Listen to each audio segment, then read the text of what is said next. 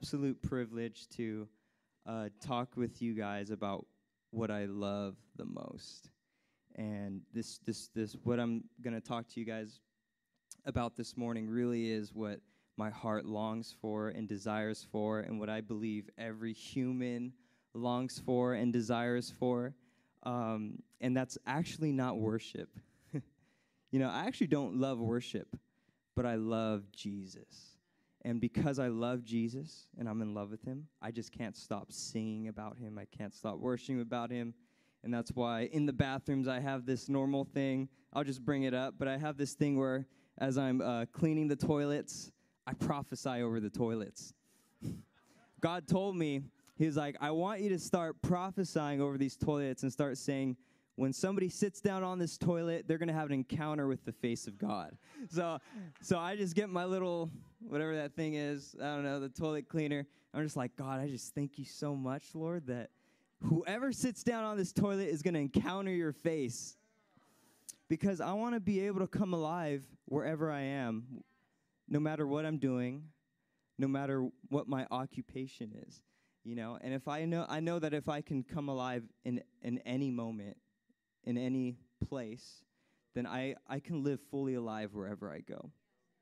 And to me, that's one of the ways that I worship, is I acknowledge him in that place. And Joe asked me to talk about worship today, and honestly, I feel like it's so, I don't even know, it's almost weird, It's almost weird talking about worship to me, because I feel like I'm only scratching the surface. You guys know what I'm saying? It's like God knows all about worship, and he's been doing that for eternity. And for me to actually talk about it almost feels like, wow, really? Like, this is such a blessing. It's such a privilege, It's just like, God, help me, show me, show me more, And so I kind of want to just take you guys on a journey on what growing in worship, and growing in my heart, my love for the Lord look like. I'm going to share with you guys some encounters I've had, some stories, and a lot of Bible verses. We're going to go through a lot of Bible verses today.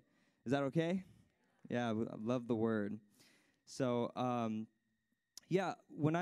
think I came to this church when I was like, I would say about 15, 16, something like that. I got saved when I was 13, and I actually came with the Christian Surfers group. You guys remember them? And that's actually where I started to lead worship. And I've always loved to sing. So singing was just a normal thing for me. Like in elementary school, I would sing so much that the teachers would I would look up, and then everybody be staring at me because I didn't notice I was singing the whole time, and it was so loud. It's like it was always in me to want to sing, and then I'd get in trouble, be like, shh, like you're singing too much, And I just never noticed it, and it was always just like, oh, I just like to sing, It was just a normal thing. And then my cousin Ricky Anderson just pointed out, like, you know what, like you have a voice. Like, he just pointed something out. You have a voice, and I think you should be on worship team. And I was like, oh, no way. And long story short, I ended up going for it, and I ended up just loving to lead. Like, I just loved, directing my heart towards God in worship. And then that moved from, leading worship in my youth group to leading worship in T-Hop. And then T-Hop is really where I felt like my love for worshiping the Lord just exploded, because we started doing this thing called spontaneous worship. Spontaneous worship is just singing about whatever the God is putting on your heart, And then I was just like, whoa, I've never seen this before. We could just spontaneously just sing about whatever the Lord is showing us right now. And I just fell in love with that, as just being on a team with people who just love singing about the Lord. And it just turned into this beautiful thing that cultivated this desire for wanting to just sing about whatever the Lord is on, And kind of along in that season, I've noticed that, and I also started singing on stage and doing a lot of worship, and I was doing it a lot. This is around, 16, 17. I was just doing a lot of worship here at Coast, and, I started getting really good at doing spontaneous worship, and people would start coming up to me and being like, Anthony, you got to go up and you got to do that spontaneous thing again. Just go up and, wow, yeah, well, Lord, just start singing about whatever the Lord's putting on your heart, and then just get the room to blow up through spontaneous worship, and, it started to create this thing in me where I actually felt like my identity started to get caught up in what I did. And I remember the Lord pulling out, like, touching my heart and being like, hey, there's actually something in you that says, like, you have to be able to perform well in order to feel like you're doing well in life. And you're actually getting your identity from what you're doing. You're getting your identity from your gift. And I was like, oh my gosh, well, I never want that, I never want that to be how I worship. And I really felt like the Lord was saying to take a break. So long story short, I wasn't like burnt out or anything, but I decided that I didn't want the stage to be where I get my identity from. And I didn't want my gift to be where I got my identity from. So the Lord said, I'm going to take out Anthony the worship leader, and I'm going to put in Anthony the son. And how many of you guys know that the best place to worship is when you worship from a place of royal identity? When you worship from a place of knowing that you are a son, you are a daughter. Because when you don't, and you're always stuck in am I worthy? I'm an orphan. Am I rejected? It's really hard to worship. It's really hard to give him that praise and acknowledge him. And so I just wanted to go after that with the Lord, and I really felt like God called me to it. So I went on, dude, when the Lord said, like, take a break, I didn't know that it was going to be like 5 years. There was so much going on in my heart that the Lord needed to take out, and it took 5 years for me to actually get to grow in my identity as a son and him as a loving father. So in that process, I went to Bethel School of Supernatural Ministry for 3 years. Woo!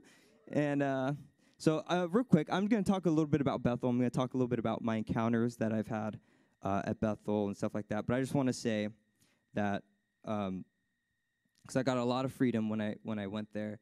But I just want to say that Bethel did not transform me. Jesus transformed me. And I'm not here to preach Bethel. I'm here to preach the kingdom. So when I talk about this, I'm not saying, Bethel's the way to go or anything like that. It's just what God used. And I even remember when I went to Bethel, God was like, hey, Anthony, you actually don't need this place, but it could be a gift. And for you guys, you actually don't need a conference. You don't need the next best sermon. You just need the Lord. He's going to get you there wherever he has a million different ways to get you where you need to go. And for me, he used that church.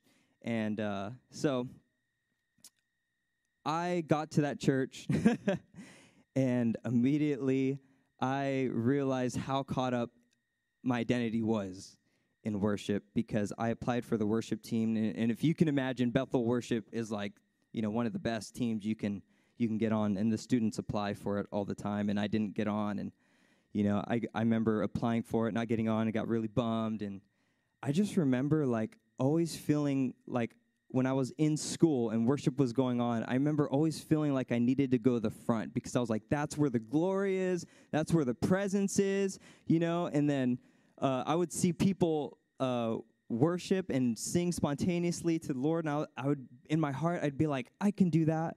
Oh, I can do that. It's just this, like, really judgy thing that just popped up in my heart that said, like, oh my gosh, like, how come I'm not there? How come I'm not up there with those people? Like, why am I, I can do that kind of whole thing. And my heart, it just felt like my heart was hard. And I just remember I could not feel the presence of God at all. It was crazy, like, for the longest time. And I just started to notice that the Lord would say, Anthony, I want you to start walking towards the back of the room.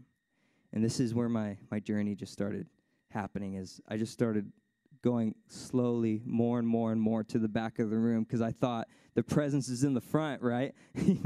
And I just remember the more and more I stayed hidden and that I'd go all the way to the back of the room, I'd feel his presence so strong. And it was like he was just saying, like, it's no matter where you are, Anthony, you can find me. Like, I'm here in the places you're not expecting. I'm not here up in the front. I'm here, like, showing you that I'm in the corner of the room. But are you able to find me in the moment? You know, and so it was like this crazy thing where all of a sudden I started experiencing God in these places, in the secret places, instead of the wide open public spaces of God. And so I love the secret place for that reason, is I really feel like my best moments of encountering the Lord has been in the secret place. Just closing my door and just saying, like, Holy Spirit, how much do you love me? Or like, Holy Spirit, can you touch me right now? Can you reveal more of your nature to me in this moment? And I just started realizing that I just come alive. I just come alive during those moments. There's nothing else that makes me come alive more than the face of God. And that's what I actually believe worship is. It's his face. It's the pursuit of his face. So I've been asking the Lord, because Joe's been, he asked me, like, hey, like you should talk about what you feel like worship is.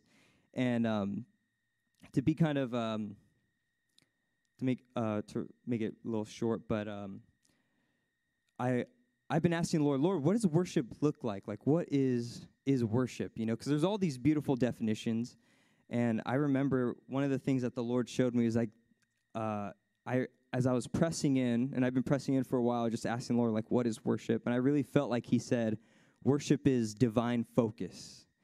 And I was like, oh, worship's divine focus. That's good. Like, what does that mean? Just pressing in for more and more of those things. And then a couple months later, after I'm just continuing to ask the Lord, like, what is worship? I felt like he said, worship is my face. And then he said, put those two things together. Worship is my face. Because worship really is just any time that you turn the affections of your heart towards him.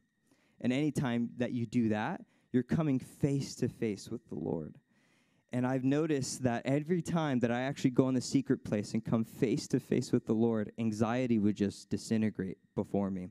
And when I went to Bethel for 3 years, I had extreme, and I'm talking about extreme anxiety, like nonstop, every day, heart beating out of my chest, felt like I couldn't even go to sleep at night type of thing.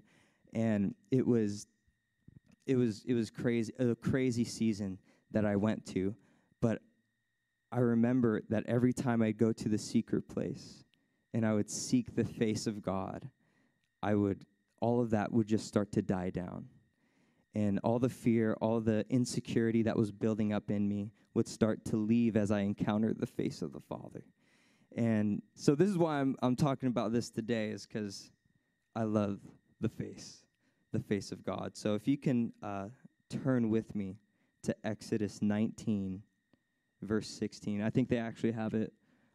They might have it. Yeah, there it is. So this is the story of Moses. How many of you guys love the story of Moses? Now, I was kind of thinking, like, who should I talk about, when it comes to worship? I love Moses and just his journey with the Lord. So I'm going to go ahead and, I'm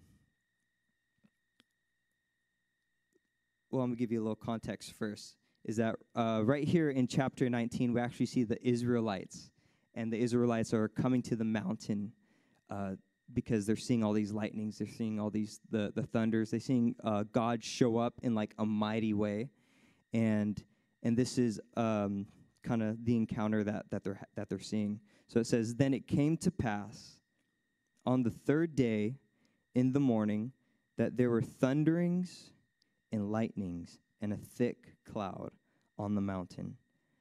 And the sound of the trumpet was very loud, so that all the people who were in the camp trembled. So real quick, before I keep going, here's a little tool for you guys. As you guys read the Bible, like you really need to let it play out visually for you. Because a lot of times what happens is it just becomes so mundane to us, And this is actually what happens in worship, is we walk into the room, worship's playing, and we go, I heard that song, I read that verse, that pastor's preached that preaching before, and it just becomes boring, and we wonder why it becomes boring, and it's because we're actually not seeking after an encounter. But the encounter actually is the thing that transforms us. And we're not actually engaging and leaning into what God's doing because we have this thing that goes, I've seen it before, so there must not be anything more in this for me. But the truth is that God's not the boring ones, we're the boring ones. God's not boring, you are, you know? And it's, but because we're not leaning in. So I just want to say real quick that when I'm reading this, when we're reading through this together, allow this to play out visually for you. Like, this is a mountain. This is like Lord of the Rings with, like have you ever seen Lord of the Rings with all the crazy, the fire and the smoke and everything, and you're just like, dang, that's crazy. Frodo just went to the top of that thing. You know, it's just like, you're always, you watch those movies and you're like, that's insane. But Mount Sinai has nothing compared to any Hollywood movie. Like, this is crazy what happens to Moses and these people. Like, can you imagine seeing lightning and swirling around a mountain with fire? Like, that's crazy. So then it came to pass on the third day in the morning that there were thunderings and lightnings and a thick cloud on the mountain. And the sound of the trumpet was very loud, so that all the people who were in the camp trembled. And it's like, yeah, I would tremble too, especially if I heard a crazy trumpet sound like that. And Moses brought the people out of the camp to meet with God, and they stood at the foot of the mountain.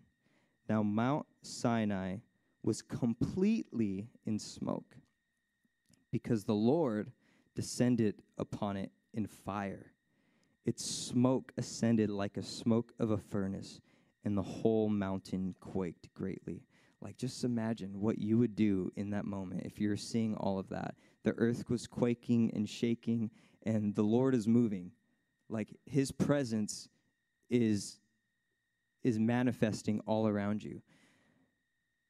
Verse 19, and when the blast of the trumpet sounded long and became louder and louder, Moses spoke and answered him by voice.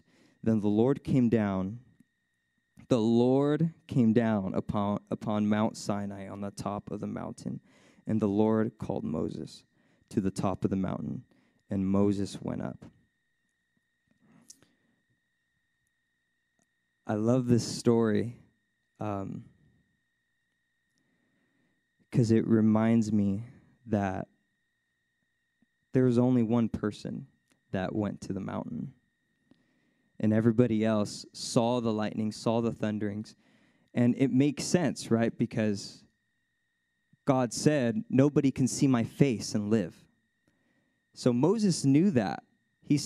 Moses knew that nobody can see the face of God that lived.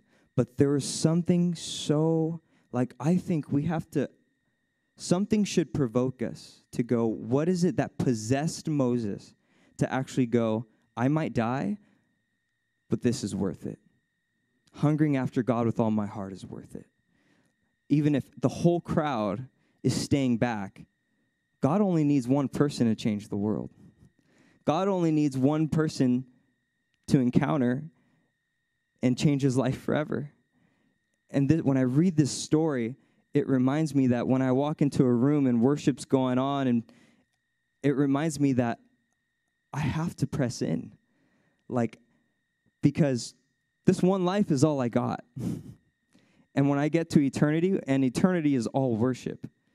All of eternity is worship that we're just wrapped up in. But I get to create such a powerful history with the Lord right now that I'm going to enjoy for all of eternity.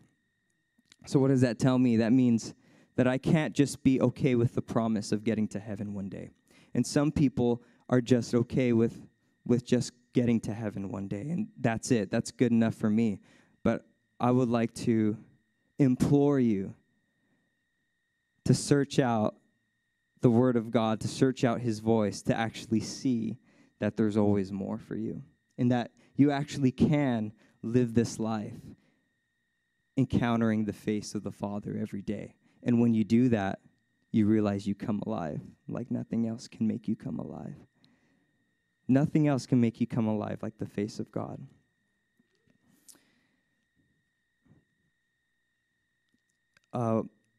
One thing along those lines, have you guys know what? I really don't know how I'm gonna try to explain this, but you guys ever like drive in a car, and as you're like driving from one place to another place, you just notice like you get out of your car, and before you know it, you're kind of like, oh my gosh, I didn't even realize I was like driving. Or like, because you're so in autopilot mode that you just kind of like something just, it's this pretty astounding thing about our makeup, right? Like we're kind of designed to like be in this place where we just go into autopilot. Like, you know, I heard that it takes, is it 28 days to make a habit?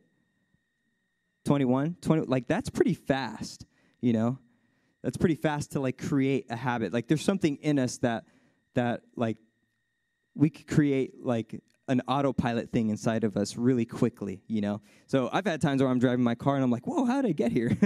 You know? And like, I do it with other things, you know, you can do it with sports or whatever. But one thing that the Lord actually started to show me that I have been doing, not recently, but a long time ago before, is that I would actually walk into times of worship and I'd actually go into autopilot mode, because I would think like, oh man, like I've heard this before, like I've done this, like, oh, God's here again, you know? And it's just kind of like my makeup would just kind of like turn into like this thing where I didn't really have to lean into him, you know? But there's actually there's only one thing that we're actually responsible for, and that's for finding his face in the room.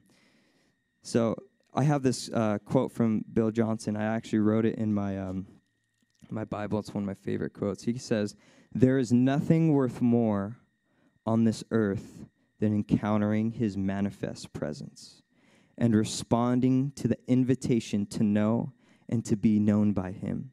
It is what we were made for, what we were saved for, and the only thing that will satisfy the deepest longings of our hearts."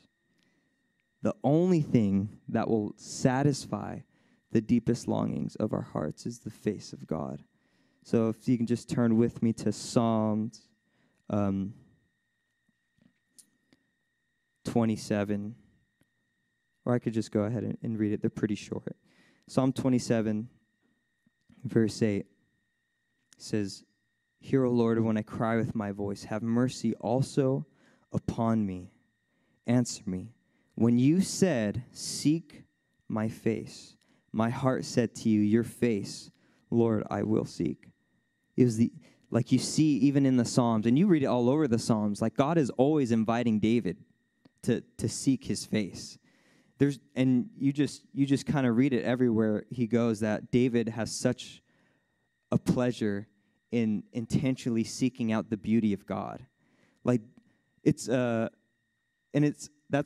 of the reasons I just love David, is he was so intentional with just seeking out God's beauty. Like anybody can like, you know, go to a mountain pretty much, or like see a sunset and be like, wow, that's beautiful.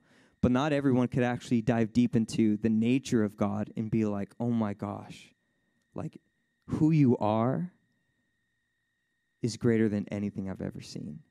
And that's what David tasted of. That's what caused him to go in verse 4, "One thing have I desired of the Lord, that will I seek, that I may dwell in the house of the Lord all the days of my life, to behold the beauty of the Lord and to inquire in his temple." You see, I think that David would just got obsessed with the presence of God, so obsessed to the point where nothing else matters, because he realized there's only one thing that's going to satisfy me on this earth, and that's his presence. And you read in Psalm 24, verse 6, this is Jacob, the generation of those who seek him, who seek your face. I believe that this is a generation that God is raising up, a generation that is wholehearted, fully focused, so passionate, to say there's one thing that's my priority, and that's seeking the face of God. I had so kind of backtracking from this to my story. I remember I had this moment in my second year of school. My second year of school, I was applying for worship team again, because I really wanted to be on again. And I was like, my heart's a little bit better now. It's way better, and I would love to get on worship team. And I remember I was in second year of school. You're actually in front of all the Bethel worship leaders. So like, Brian Johnson, Callie Haugenthal, all the people that are singing these songs, like they're actually like watching you as you're singing your song. So you go up, you sing a song for 30 seconds, and if they feel peace on it and they think you're good, you'll get on the team. But the team is very small. It's very short. It's not like a lot of people get on the team. It's only like very few get on, so it's kind of rare. Out of 800 people who apply, only like 20 make it, So I remember, and this really was a life-changing moment for me, is I remember when I went up when I was getting ready to go up stage, I was in line, I remember just feeling so anxious and so overwhelmed, and I'm just like, God, why am I feeling so anxious, and just thinking about how I'm going to go up and do a 30-second song and all these things of what if I don't get on, what if they don't like it, all these things. And then I just remember as I was just sitting there, I just said, like, Lord, what are you saying right now? And I just remember so clearly. It was like one of those moments where like his voice just pierced through, where he said, Anthony, do you want to be a good worship leader or do you want to be a son? And I just like lost it in that moment because I realized, oh God, that there really is only one thing that I want, and it's just to be a son. And then he said, good, because all I want is sons. All I want is sons and daughters. That's all I want. I don't want good worship leaders or preachers or teachers or people that can use their skills in an amazing way. I just want my children. And I just remember all the anxiety died down, all the anxiety left me in that moment, and I just became even more obsessed with just going after just being a child in his presence and just going back to my room and just worshiping him about everything. And so I got into this thing where I would literally just worship about anything, and because I was like, God's face is everywhere. And one thing I forgot to mention, this is so cool. The word presence in the Old and New Testament actually means face. So if you can translate the word presence to the word face, everywhere that you see the word presence, you can go, oh my gosh, his face is here. His face is present. So when I'm in the secret place worshiping, I'm constantly stopping and looking for where is your face, God? So there's these things that I would start doing where I'd go in my room and I would just start singing about the dust particles that I would see through the lights in my room. and then I'd start singing about my bed through the Holy Spirit, and just like different things, just finding him in everything, because if you find him in everything, you won't miss him in anything. Oh, did you guys hear that? If you find him in everything, you won't miss him in anything. So that's why it's so important to find him in everything, because there's not one place that he's not. So you guys actually have access to tap into the Lord in a hostile work environment and actually tap into peace. You can actually tap into the roots of joy and pull on that root system of joy and actually come alive in any moment, because he's everywhere. So God really was showing me that. So I just be like, Lord, I thank you that you're laying in my bed with me. I thank you that you're everywhere with me. Just like the covers over me, I feel you everywhere. I feel you all around me. Jesus, you're astounding. I can feel you in my room right now. You know, it didn't have to rhyme, but I would just start singing about random little things, you know? And, like, I would start taking, can you pass me that water bottle? This is going to be really fun. So this is going to be really fun for you guys. So this is a questionnaire. So is Jesus this water bottle? No. No, he's not. Don't get weird. People are like, maybe. We're prophetic. We're spontaneous. I don't know. Did Jesus create this water bottle? Did God create this water bottle?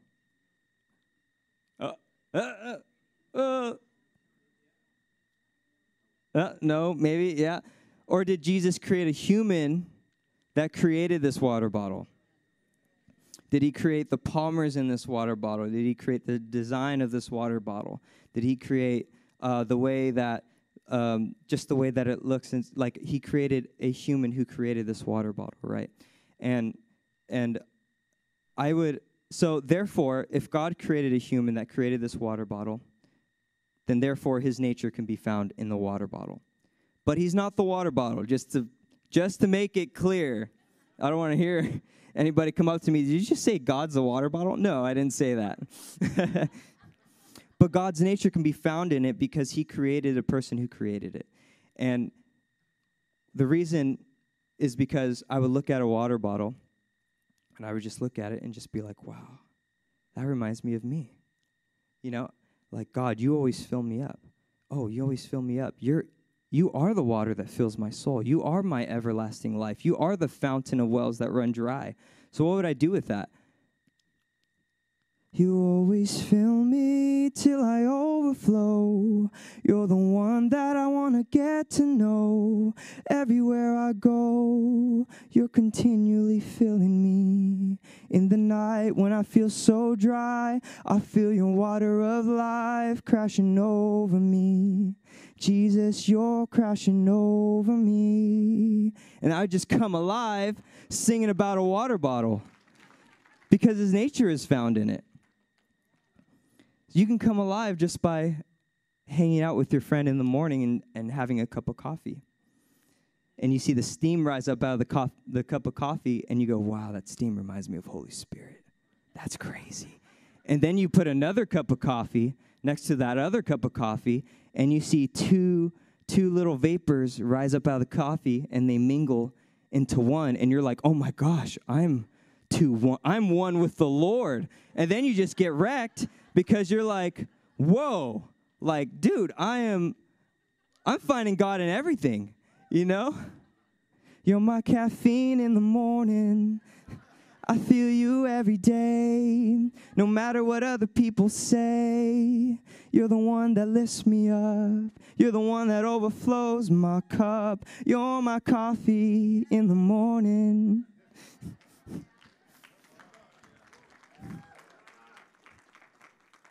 If you find him in everything, you won't miss him in anything. I'm getting wrecked right now. There's not one place that he's not. The bike rides with your friends on a sunset, and you just feel his presence. What do you do with that? You lean in. You stop. And you look for his face. You look for his face. And you realize you're alive. You're not just barely breathing. It's kind of like The Matrix. I don't know if you guys have ever seen The Matrix, but it's like Neo takes this pill because this guy asks him, like, hey, do you want to see reality for what he truly is? And then he's like, yes, I do. And he takes the pill and he comes alive and he's just like, oh my gosh. Like, it's like you see this whole new world. You see what you've never seen before. And you realize that you were living in a fake reality the whole time. And you actually just came into something new. and you realize the reason for you were born for. And for all of us, this isn't just for me. I really believe that what we were born for is to seek the face of God everywhere we go. And when we do that, it transforms us. Moses was completely transformed by the face of God because one man chose to go to the mountain and wasn't afraid to die. And because of that, his whole life was changed. Let's go ahead and I'm going to go ahead and read something real quick. Vahid, it's okay. I didn't give you the scripture verse, so Revelation 1, 9 through 10. This is John's vision. I, John, both your brother and companion in the tribulation and kingdom and patience of Jesus Christ, was on the island that is called Patmos for the word of God and for the testimony of Jesus Christ. I was in the Spirit on the Lord's day, and I heard behind me a loud voice, as of a trumpet saying, I am the... am I reading the right one? Oh, I'm sorry.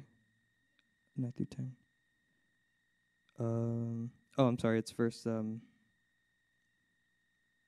14. His hair were white like wool, as white as snow, and his eyes like a flame of fire. I don't know if you guys ever this is the allow your mind to play out visually for you again. I don't know if I'd be able to stare at a guy with the eyes of flame of fire. like it's kind of funny because there's the beauty of the Lord of seeing his face, but there's also the fear of the Lord, where it's there's two. It's like, oh my gosh, you're so beautiful, and then there's like, oh my gosh, am I gonna live after seeing this? Because you read in the Bible that there's both. There's people that see the face of God and they're like, oh my gosh, you're so wonderful. This is awestruck. And then you see other people that are just like, how did we live through that? It's pretty crazy. And I can't even imagine staring at a God with the eyes of flame of fire. It's just crazy. Refined, his feet were like fine brass, as is refined in a furnace, and his voice as the sound of many waters. He had in his right hand and 7 stars. Out of his mouth went a sharp 2-edged sword, and his countenance was like the sun, shining in all of its strength. Wait, what? His countenance was not just like the sun. It was the sun shining in all of its strength. When I stare at the sun, I'm already like, oh my gosh, that's bright. I can't stare at that. But in all of its strength, oh my goodness. There's something about his presence that is just so captivating. And when I saw him, I fell at his feet as dead. But he laid his right hand on me, saying to me, do not be afraid. I am the first and the last. I kind of like how God shows up and says, do not be afraid, because he knows there's something to be afraid of. It's the presence. It's crazy. I wanted to read this verse because I wanted to point out that John was not the same man that left that encounter after seeing the face of God. And every time we come and see into the presence, the face of God, there's always something in us that dies. And John didn't die, but something in him did. And he was completely different, completely transformed after this moment, which is why these encounters are so important, is because God just loves to chip off the dead vines that bear no fruit. I love somebody, I don't know who it is, but somebody, I heard this story about a sculptor. The sculptor, he had a marble, and the marble, he would chip at the marble to create these beautiful, elegant, pieces of art, right? So, there's this one that he made, and he made, an elephant or something. I think it was an elephant. And some guy said, how is it that you could do that and then just and make an elephant and make it look that good, that real, you know? And he said, oh, it's easy. I just carve off the pieces that don't look like the elephant. You know, it's like, wow, thank you. But that's what God does. When we come into the presence of God, he chips off all the things that doesn't look like Jesus.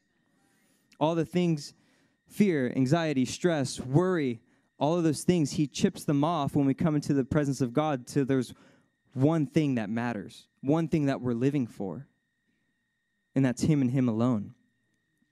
Moses said, I don't care if your presence goes, I don't care if you send us to the wilderness and make everything successful for us. There's only one thing that I want.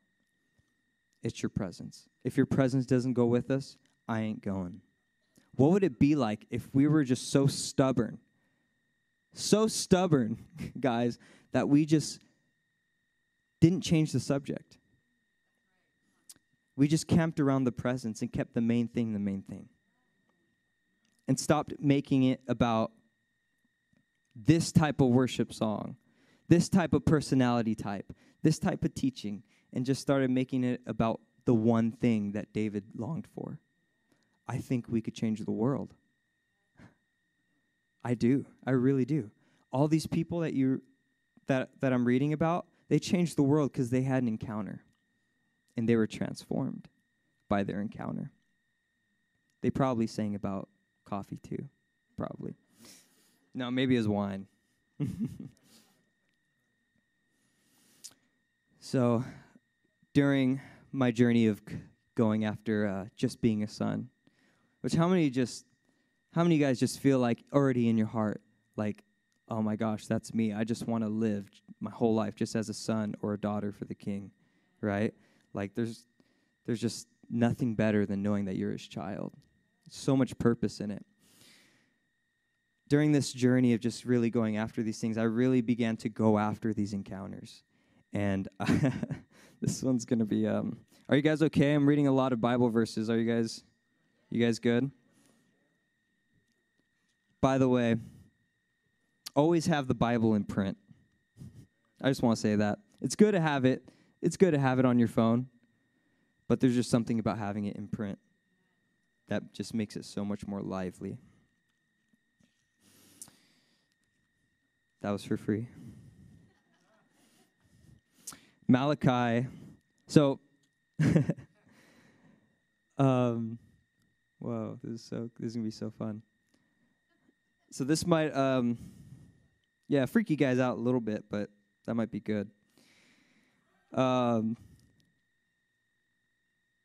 remember reading this verse and just wanting deeper encounters with the Lord. Because I would hear people talk about all these crazy encounters. You know, you guys ever hear about all these manifestations that people, have? Like, I got pushed through the ground and the Lord shocked me, and I was like, and then lightning struck me, and then, you just hear all these crazy things, or like from people where they had these amazing encounters, right?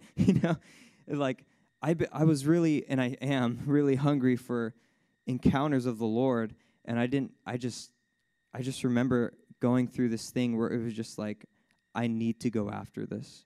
Like something in me needs to change. It's like I can't afford to not go after God and encountering his presence, his manifestation. I need like a fresh touch from him. And I remember reading Malachi 3:16. Then those who feared the Lord spoke to one another, and the Lord listened and heard them. So I'm going to see that one more time. Then those who feared the Lord spoke to one another, and the Lord listened and heard them. So a book of remembrance was written before him for those who fear the Lord and who meditate on his name. If you ever want to change the atmosphere in the room, all you got to do is start talking about the Lord. All you got to do is just talk about how you honor and fear him, and all of a sudden the Lord he shows up, and he starts writing down about what you're talking about, and then he starts moving in the room, and the atmosphere starts to shift. That's worship. you just start talking about what he's doing, and it doesn't matter what other people are doing in the room. The presence is there. He's writing that book. He's writing down those moments when you're in your bedroom alone and you're saying, God, come. In worship atmosphere, the atmosphere must change. It must, because it's his presence that draws near.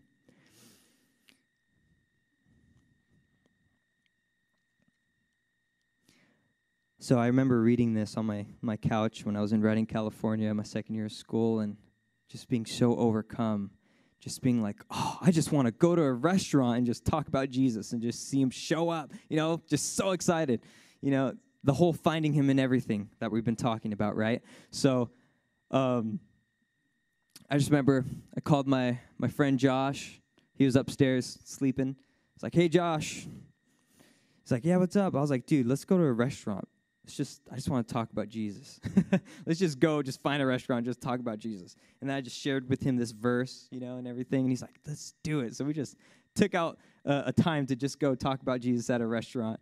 And when that was normal, to go to a restaurant, which now it's kind of opening back up. But I went to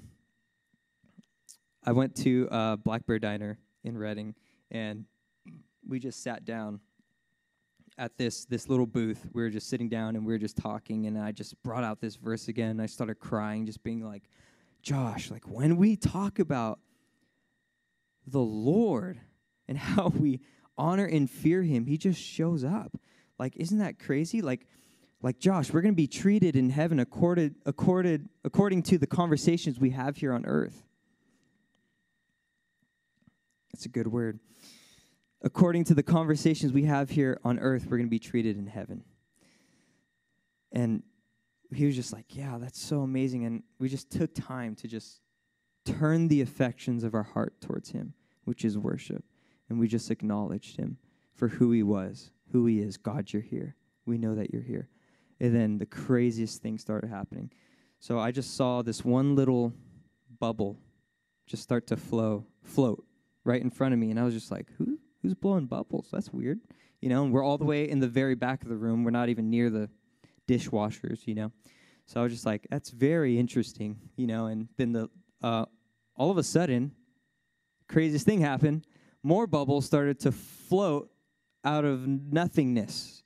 Like literally just started to pop out of nowhere and float in front of me and my friend Josh. And we could see it like almost like coming from underneath the table and starting to float above the table. And we were just like, what's going on? So we started looking at all the booths, to see like if there's bubbles coming from them. But it was only around our table. And we were like, what is going on? So finally this lady shows up, the waitress, she shows up, and she was like, hey, can I take your order and everything? And I was like, excuse me, ma'am, where are these bubbles coming from? And she was just like, she didn't even notice until I pointed it out, and then she was just like, what the? I have no idea. And then and I just started looking at Josh. I was like, dude, this is the Lord. Like we just started freaking out. Like he's showing up in bubbles. Just like, this is awesome. So like she runs to like the back to start talking to the dishwasher. The people who were doing the dishes, and then she was like, "Do you guys know where these bubbles are coming from? Look over there." And you just see all of them like looking over and being like, "What is going on over there?" And then she comes back. She's like, "I don't know what's going on. I'm just gonna take your order. I don't know where these bubbles are coming from." And then we're just like, "We know," It's just like getting wrecked. And then she goes to these other tables that are right around us. And as she goes to these other tables, she starts asking them, do you guys know where these bubbles are coming from? And then one table goes, we have no idea, but they didn't show up until those two got there. And they literally just started floating and just wouldn't stop. And we just started laughing. We just started laughing hysterically about the bubbles, and we're just like, what is going on? This is weird, but amazing at the same time, we just like started getting drunk, and just from talking about the Lord, And he viewed it as worship. He viewed it as those two people are honoring me and fearing me. They're leaning in. You guys ever heard? I've heard people say, like, God does the 90%. He leans in for the kiss, does the 90%. All we need to do is the 10. He's already gone the 90. He's already leaning in for the kiss. All he's asking us to do is just lean in a little bit. And it's there. He's already done it. But what he's looking from us is, will you search for my face in the room? Will you find me in everything, all around me? Because it's always there. Just not everybody goes after it. We get complacent. We get worried. It's really hard to pursue the face of God when you're worried, I've noticed. I have a lot of experience in that area. And I just can't afford it anymore. This is pretty cool. This last year, this is a cool little testimony. This last year was the 1 year that I went a whole full year without experiencing anxiety. It was huge for me.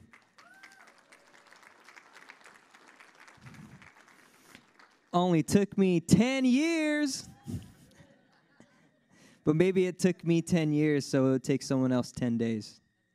And the breakthrough that I got would be the breakthrough that other people carry. That was just a side thing. I'm rabbit trailing. But, so I just got even more obsessed with these encounters. And it got even crazier. So, like, I went to school.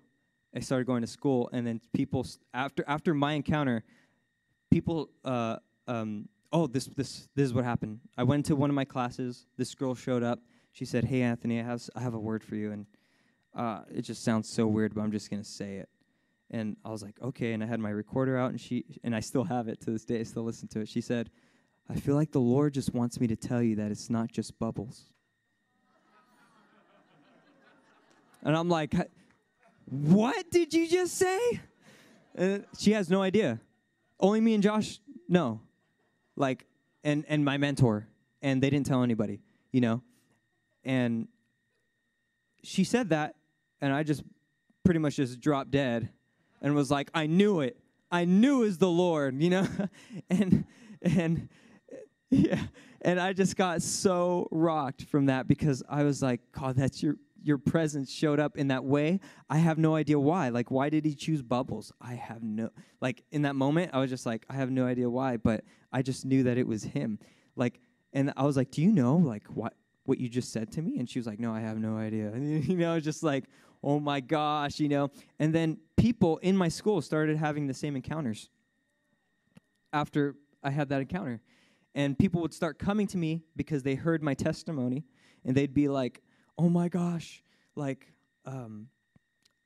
we just had bubbles show up out of nowhere. Like, it was crazy during work. And it would always happen during worship, like during the manifest presence of God, you know. And it was just like crazy, like the things that started happening. And what happened was I looked up, I just typed in, like, what is the what is, like, the Christian, I don't remember, like, what is the meaning of having bubbles in life? I don't know. I looked up something. It was like a Christian dictionary or something. And it just said joy. Bubbles bring joy to children. Bubbles bring joy to life. Bubbles, and I'm like, oh my gosh, that's it. God just wants to bring me joy. Like, it didn't look how I thought it would look. But it was so important the way he showed up in that way for me. And we all have an encounter waiting to happen. After you leave this place, you guys have an encounter with the God who creates bubbles waiting to happen, waiting for you to go with a friend on a walk and be like, can we just talk about Jesus? Could I just talk about what he's doing in my life? Could we just talk about his eyes burning like a flame of fire? Could we just talk about his nature? And then he shows up. And it may not be bubbles, but I guarantee you it will be something that makes you come alive. And that's what's most important, because there's only one thing that will satisfy that deep longing in our hearts, and that's his face. And what's even more funny is when I left Redding, California, came here, I remember one of my first times of being back here, Joe went to go pray for me in the back, and he's like, wow, I just got this picture, and I just see bubbles all around you. And I'm just like, it's following me. This is amazing. So I have a thing with bubbles, just so you know.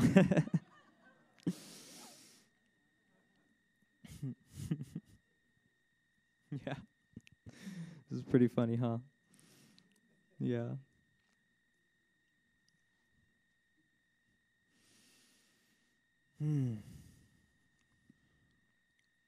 If we find you in everything, we won't miss you in anything, God. God, I just pray that there wouldn't be one moment where we go, wow, you're not here. Because internally we've cultivated such a powerful relationship with you that we know everywhere that we go, you're here. You're here, God. You're all around us. I want to take your faith word and shine it all around. Just help me first to live it, Lord. And when I'm doing well, help me to never seek a crown, for my reward is giving glory to you. Just the voices, let's just sing it out. Oh Lord, you're beautiful. Your face is all I seek. And when your eyes are on this child, your grace abounds in me. One more time, oh Lord. Oh Lord, you're beautiful.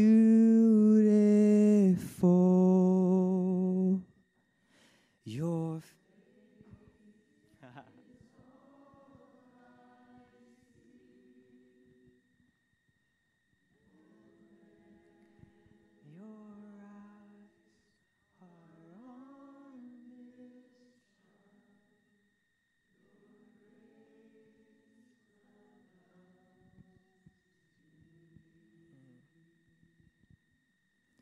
You see, right when you turn your heart towards him, you realize he never left. Do you guys feel that as we sang that? He was there the whole time. All he was doing was leaning in, and all it took for us was just turn our hearts towards him. That's worship. You don't need a song. You don't need a guitar. It's the affections of your heart that goes, God, I want you. I surrender to you. I'm acknowledging your nature. I don't create a single thing as a worship leader. I don't. I just tap into a kingdom that's already been built. A kingdom that is not built with human hands. That's why so many church leaders burn out. They're trying to create something that already exists. But what if he's just saying, just lean into what's already been created? What if you actually don't need to do the hard work? You just walk in and it's free.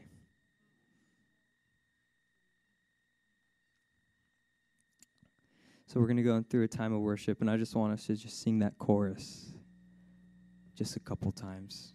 And as we do, we're just going to really just focus our heart and press in to the God of beauty. So Jesus, we just thank you for who you are. We acknowledge your nature, God. We acknowledge that you are everywhere and all around us, God. There is not one place that you're not. That we can actually go into our room and start singing about water bottles, start singing about the random things that we see all around us, because we can find your nature in it. And because we realize that there's only one thing that we truly desire, that we long for, and that's your eyes, it's your smile, it's seeing the kindness of your face, God. All eternity is worship, and we just want to be wrapped up in it, God. Wrapped in what it looks like to truly worship you in spirit and in truth.